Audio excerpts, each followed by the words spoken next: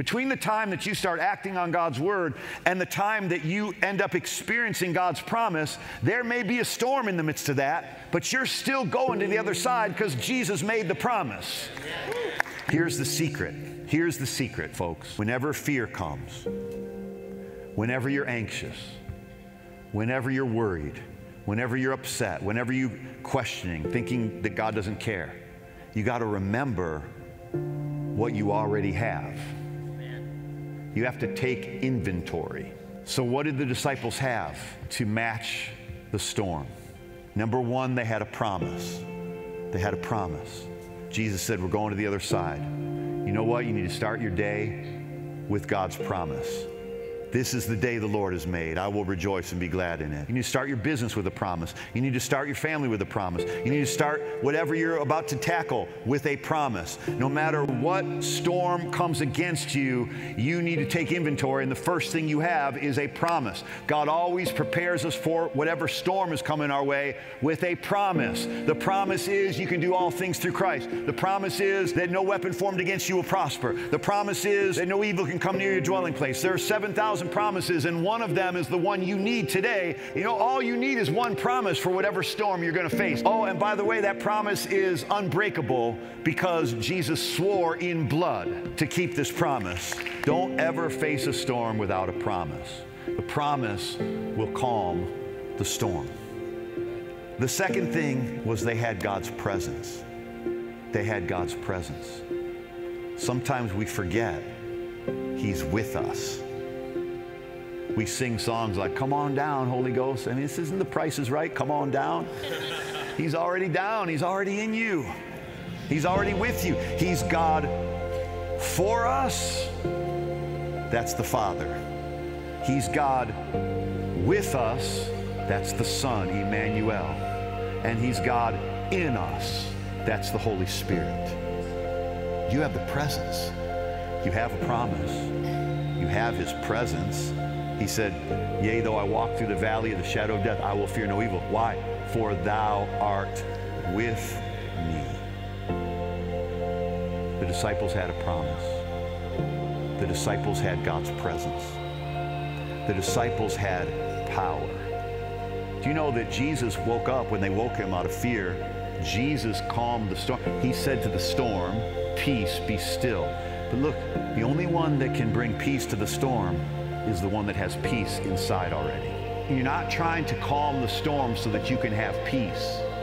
You have to have the peace and know that God is with you and know that you have the promise so that you will feel the peace. And then when you speak to the storm, it listens to the one that is more powerful than it. It doesn't listen to the one that's afraid of it. It listens to the one that has peace inside. Jesus had peace inside, so He said, peace, be still. The only reason He could say, peace, be still, was because out of the abundance of the heart, the mouth spoke. He had so much peace inside that it overflowed out of His mouth. And when He said peace, it happened. And there was a great calm. If you don't have a great calm in your life, let me tell you what will bring great calm. You have His promise. You have His presence. You have His power. Fear comes from the absence of God's presence. Fear doesn't come from a bad financial situation. Fear doesn't come from sickness or disease. Fear comes when you are separated from the presence of God. If you look, the first thing that happened to them when they were separated from the presence of God was they became afraid. What? Because God's presence delivers you from fear. David said, I'll walk through the valley of the shadow of death. The valley of the shadow of death didn't bring fear. He said, I can walk through the valley of the shadow of death and I will fear no evil. Why? For thou art with me. He doesn't say, I will fear no evil because I'm eventually going to get out of this valley. Although it's true, he did get out of the valley, and you're going to get out of your valley. But you can't, but fear doesn't leave you because you're going to get out of the valley. Fear doesn't leave you because you never have a valley. Fear leaves you when you are aware of God's presence with you. An angel of the Lord suddenly stood before them, and the glory of the Lord shone around them, and they were terribly frightened. And the angel said to them, do not be afraid, for behold, why? Do not be afraid. Why? because I bring you good news of great joy, which will be for all the people. Don't be afraid. Why? Because I'm bringing you good news. Good news. Good news brings freedom from fear. Good news is the love that God has for us, brings us good news no matter how bad it looks. It was at night. It was dark. It was a dreary time in the world. It was a world that was fallen. It was a world that was forsaken. It was a world that was broken. And in many cases and in many ways, our world is still broken today. But not because of what Jesus has done for us, but because so many people have not yet received what He's done for them. And then the people that have received it, they really don't see it as good news. They really don't realize, man, we have been delivered from false expectations appearing real. We've been delivered from fear. The first thing that happened to Adam and Eve when they sinned was they were afraid. The first thing Jesus comes to deliver us from is fear. Do not be afraid. Love is here. Love is here. Perfect love casts out fear. Love is here. God shows up. Love shows up. And when love shows up, fear has to run out the door. When Jesus said, let's launch into the deep, what caused Peter to take that risk is he saw God's goodness. What caused him to be willing to risk something that was contradictory to what he had experienced. We fished all night and caught nothing, Lord, but at your word, we will go out into the deep and let down our nets. And that's exactly what he did. He took a risk because he saw the goodness of God. He took a risk because he believed in the goodness of God. You see, God wants us to live out in the risk-taking. What's keeping us from giving in the offering? We don't trust God's goodness is enough to give back a harvest to our seed. We don't share our faith. Why? Because we're afraid God might not back us up. We don't pray for the sick. Why? Because we're afraid that maybe they won't recover. But Jesus said, trust me. You go lay your hands on them and they'll recover. Trust me. Give and it'll be given to you. Good measure, pressed down, shaken together, running up. Trust me. Open up your mouth and I will fill it with good things. You see, why don't people take risks? Because they're not confident in the goodness of God. I'm telling you, these are the three things that have happened in my life. By believing in the goodness of God, it's brought radical change into my life. By believing in the goodness of God, it's brought me peace and rest and confidence in God. And by believing in the goodness of God, it's brought me to the place of risk-taking, that I'm willing to step out and trust God will meet me right where I am. I can't tell you how much I long for you to enter this wide, open, spacious life.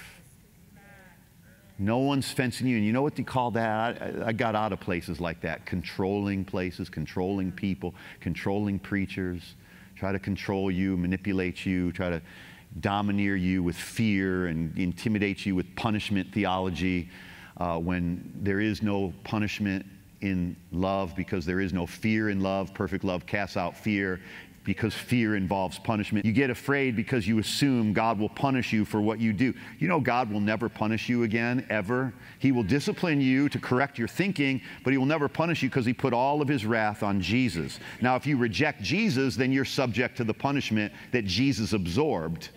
If you were to reject Jesus as your Savior and never accept Him, then you are subject to that punishment and that torment. But in Christ, Jesus absorbed as like a lightning rod all of the punishment for our lives so that we don't have to live in fear that we'll be punished if we make a mistake. There's mercy at the throne of God's grace, and there's grace at the throne of God's grace. And you know what? Every day I live, I need a little combination of both of those. Well, I need a big combination of both of those. Every one of us has a thing. Whether that's the fear of talking in front of people, whether that's the fear of committing to something, whether that's the fear of failing, the fear of making a mistake, the fear of losing. We all have these fears that we have to be willing to take risks. Many of us are going to be people that even though we have that fear, we're going to step out anyway. Even though you have the fear of trusting God, step out and tithe anyway. Even though you have the fear of sharing the gospel, step out and give an invitation card to somebody. Even though you have the fear of something bad might happen, step out and walk in faith and live by confidence in God and take risks anyway, because God will meet you where you are willing to conquer your fears.